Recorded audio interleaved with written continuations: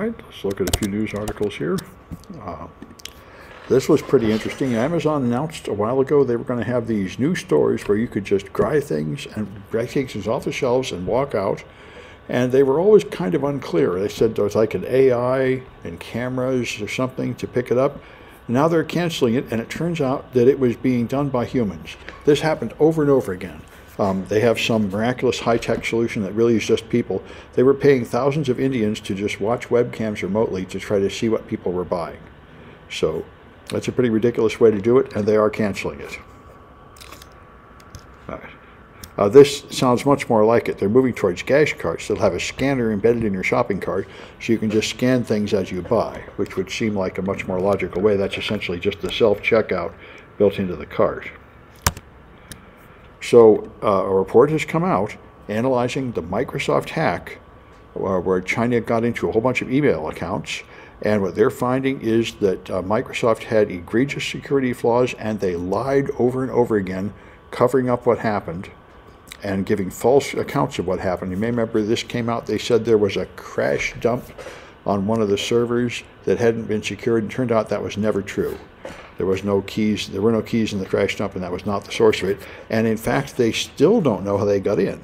So I don't know how they can say they've gotten out. So there's a lot of damning complaints here. And Microsoft is seriously not securing their cloud infrastructure well enough to be used the way it's being used. And the only way this one was ever caught is that one of the government agencies paid for an expensive service so they could see the logs. They could tell they'd been hacked. And Microsoft subsequently offered that log visibility feature free to other government agencies. But I think they've got a lot more work to do to earn back anybody's trust. And this is really important considering how much work is done on cloud services now. It's really a lot. Let me just check for comments in the Twitch. Okay, there are none. All right.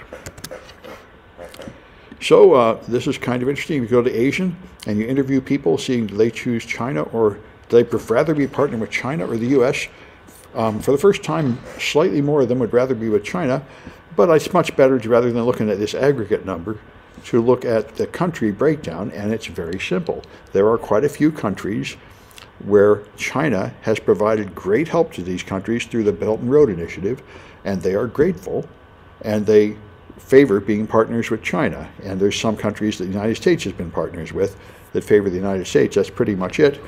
As the United States moves further and further into isolationism and abandoning our allies, like Israel and Ukraine, we're abandoning the world, withdrawing back to our own borders, and just letting China move out and make friends with everybody by offering them help. These nations need help, and we're not providing it. It doesn't look like we're going to be providing it anytime soon. So we are basically sitting back and allowing China to become the next world superpower, which it may anyway, but we're not even giving them a fight in that regard, not in the business world, not in the assistance world.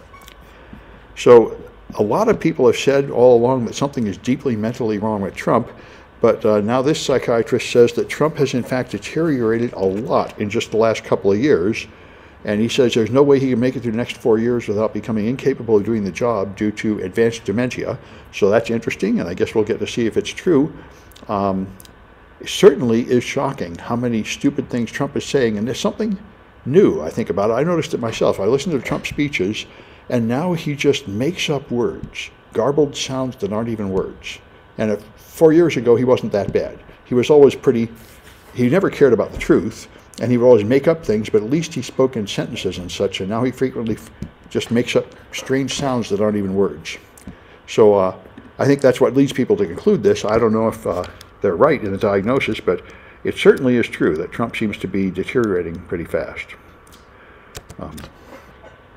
So Biden talked to China's Prime Minister Xi today and had a discussion telling him things, and in particular telling him to stop meddling in the election. Now, I'm surprised. The evidence is apparently quite strong that China is now meddling in the U.S. elections like the Russians meddle in the U.S. election, but the reason why this puzzles me is the Russians have a very good reason to meddle in the election. If Trump gets in, he will absolutely just let them take Ukraine or anything else. He's always made it clear he's 100% Putin's ally.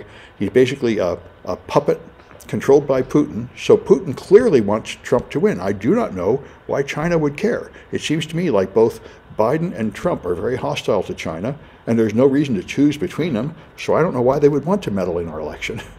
But apparently they're doing so, maybe just to create chaos and weaken us, but I don't see why they would want to push it one way or the other. So this is a web application firewall. These are devices people buy to protect vulnerable web apps. And well, these guys found a cute vulnerability that they can sneak past. Remember, the base score, the common vulnerability scoring system, 9.8, which is almost a 10. That's about as high as the worst kind of vulnerability. And what happens is they made a server with a command injection vulnerability. This is the PHP page, and what it will do is run an operating system command based on a parameter that came from the user. So you can just execute code by sending it up in a web request. And this is what web application firewalls are supposed to prevent. So if you send it a parameter like cat etc password, which is a command line command, it will notice that and get blocked by a rule. This page can't be displayed, so the web application firewall prevents that suspicious data from getting through to the server. But all they had to do was to put in a senseless content encoding header and then a second valid content encoding header. And this is what a lot of these web application firewall bypasses are like. The problem with the web application firewall is it's a separate device and it has to interpret the request. And if it's not exactly equal to the web server behind it. So apparently in this case, the web application firewall takes the first content encoding and it confuses it, and somehow it doesn't examine this or properly interpret it, and the second device ignores it and accepts the second one. This is a fairly common technique where you put in a double value of a parameter, and some devices take the first one and some take the second one, so you can fool security devices. So that's a cute, simple attack, and we do a lot of things like that in the web application security class. I never heard of these things. They're these balls, you throw them in the fire and they sort of explode and spray water on it and put it out. But now they are, the Consumer Product Safety Commission has said get rid of them because they don't work. I can see that. I mean, if this doesn't succeed in one puff in putting it out, that's it. It's all over. It's not like you have a fire extinguisher and you could spray some more on. And apparently it frequently doesn't succeed, so that's a kind of silly idea. Let me check for comments. Aha. Yeah, Trump has been going downhill, yeah. Strokes, that sort of thing. Well, yeah, they say Biden stumbles over his words too, but it seems to be better than Trump. But anyway, they're both pretty old. So Tether is one of the linchpins of the cryptocurrency ecosystem. Tether is a cryptocurrency. We're supposed to have one Tether equal to $1, and they keep claiming that they have enough reserves to back the Tether, and there are serious concerns that they do not really have enough reserves. So it's unclear, but they haven't clashed. But now they got a SOC 2 audit. So a SOC 2 audit is not a financial audit. It is a cybersecurity audit, showing that you have the usual sort of thing like security firewalls, intrusion detection, and so on, and ensure privacy and such. So I guess all that is nice.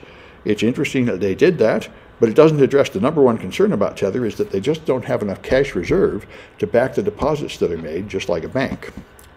And so the Tesla Cybertruck, apparently, whenever anything goes wrong, it fills this giant screen with a red alert and with text, and it just totally stops and won't drive forward anymore because it detects something's wrong with the steering or something, and people are freaking out. This guy, he just gets started driving and it immediately just turns on red alerts like Star Trek and stops on you and everything. And your screen fills with text that you can't possibly read while you're driving. So, you know, a lot of people are complaining about the Cybertruck, many things irritating them about it. And so the Digital Service Act took effect in Europe. Originally it applied only to the very largest services, but now it applies to almost any online service used by EU citizens. And what it means is you have to have content moderation policies. You have to identify advertising, you have to not profile children, to deliver targeted advertising, and so on. So this is the European Union stepping up to regulate the information economy, where they're spying on everybody and targeting you, and it sounds like a very good idea. We'll see what comes of it.